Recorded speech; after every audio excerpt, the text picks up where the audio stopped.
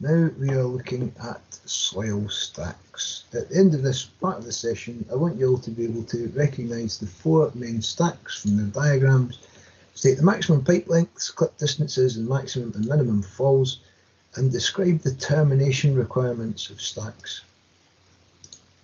So before we start, it's worth noting that discharge pipes don't always discharge into soil stacks. Sometimes they might discharge into a full water gully, like you can see above here.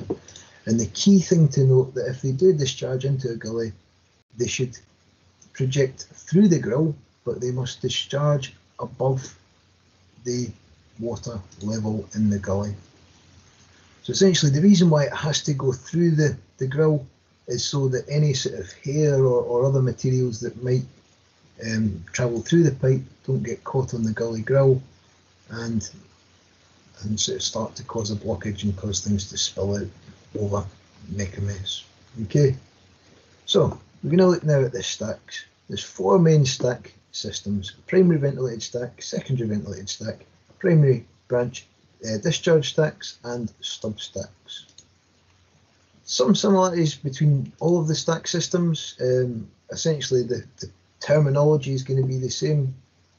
You're going to call the bits that are similar the same thing essentially, which we're going to look at soon. The clip distances will be the same, maximum and minimum falls are going to be the same, and there's risk of trap seal loss in all of the stack system types. Less risk in some of the system types, but there's still a risk in all of the system types from some of the forms of trap seal loss. All of the stack types will have a long radius bend fitted at the base of the stack, and that allows the water to be easily discharged. The radius of the bend should be at least 200 millimeters, so it should have a nice long easy bend at the bottom. Okay. Because of the risk of trap seal loss due to compression, the specific heights at the lowest connection in relation to the bottom of this stack should be. In properties up to 3 stories, so 1, 2 or 3 stories high, the lowest connection to the base of the stack should be at least 450 mil up from that point, from the invert level of the drain. Okay. If the building's over 3 stories high, that's 4 or 5 stories high, this distance should be increased to 750. If it's between 5 and 10 stories high, you shouldn't make any connections on the first floor, ground floor at all. Okay, so we'll actually look at what we mean by compression in the next part of the session. Okay, and also worth noting, you can see here at the base of the bend, the radius should be at least 200 millimeters. So maximum discharge pipe lengths. So on stacks without extra ventilation, that's a primary ventilated and stub stacks. There's maximum distances that the pipe should run from the stack, and they need to be laid again to very specific falls as well. So for a 4-inch pipe or 110 mil pipe, it's a maximum of 6 meters run from the stack, and the pipe should drop ideally actually at around 18 millimeters per meter, which is the minimum fall. But the maximum fall that you're allowed to have is 90 millimeters per meter. So that means for every meter it goes horizontally, it can drop between 18 mil vertically and 90 mil vertically. Okay. For 40 mil pipe, the maximum distance that can be run from the stack without extra ventilation is 3 meters. And again, the falls are the same, between 18 mil and 90 mil per meter. And for 32 mil pipe, the maximum distance it can run from a stack is 1.7 meters, which isn't very far. And again, this must fall between 18 and 45 mil per meter. Because it's a smaller bore pipe, it's more likely to discharge at full bore, especially if it's at a steeper slant. So what we want to do is, particularly with our smaller pipe, the 32 mil, keep it at a very shallow angle, so it's less likely to discharge at full bore. And when it discharges at full bore, that's when we're most at risk from trap seal loss. Okay, so the clip distances for a sanitary pipe work is shown here. 32 mil and 40 mil are both the same, 0.5 meter horizontal clip distance, 1.2 metres vertical clip distance. And for 110mm, a nice easy one to remember, 1 metre horizontal clip distance or 2 metres vertical clip distance maximum. We also need to be aware of crossflow. Crossflow is essentially when you have water flowing into a stack directly opposite each other. So two connections directly opposite each other, they can be subject to crossflow. That means that if the water from one appliance as it flows in could sort of affect the other appliance, it can the water kind of pushes into the outlet potentially, which can cause pressure fluctuations, which can cause trap seal loss. So to prevent crossflow, wherever you have a 110mm connection, you shouldn't connect anything within 200mm directly opposite it.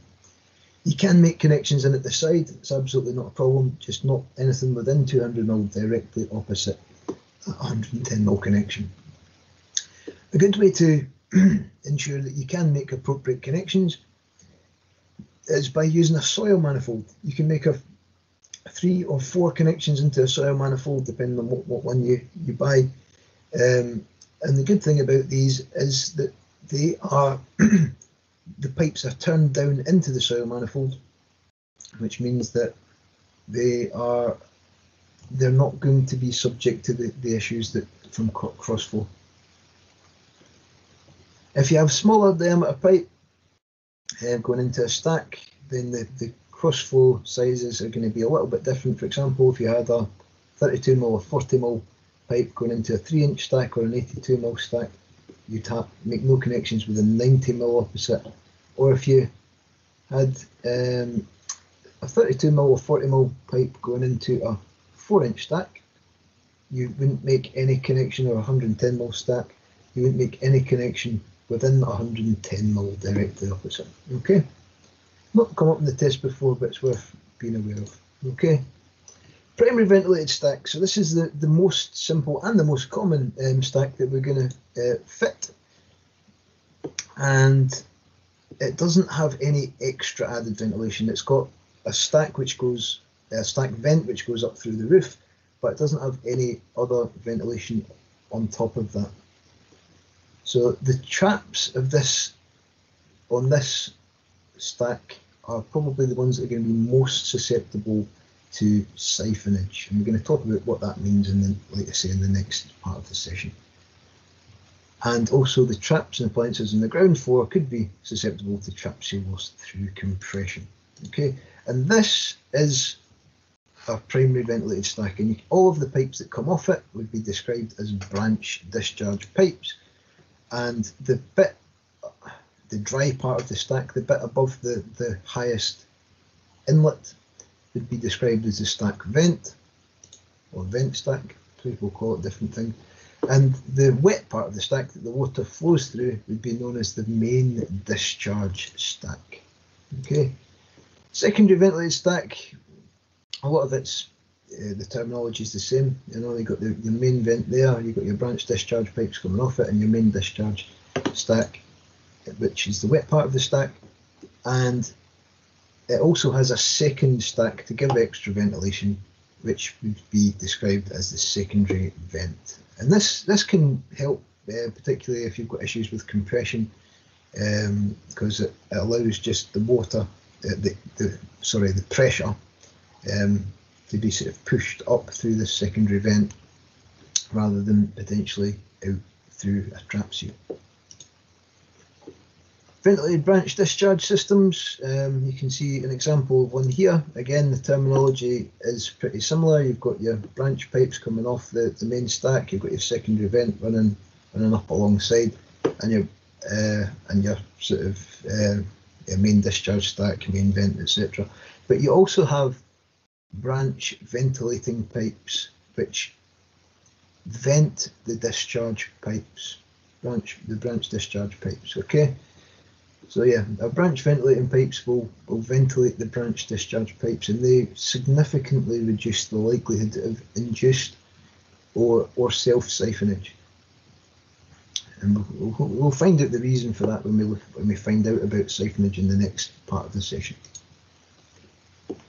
So we've looked at a number, most of our main stacks, most of our main vented stacks, or all of our main vented stacks, and all of these would have a vent which goes out to the atmosphere. The minimum size of that vent could be 75 mil, even if it was a 110 mil pipe, because only thing that its purpose is to allow air into and out of the stack. Okay, but it's worth noting, because of it's going to be really quite stinky at the end of this pipe because it's letting out all of our sewer gases, so they must terminate either 900 mil above or 3 meters to the side of any openable window. Okay.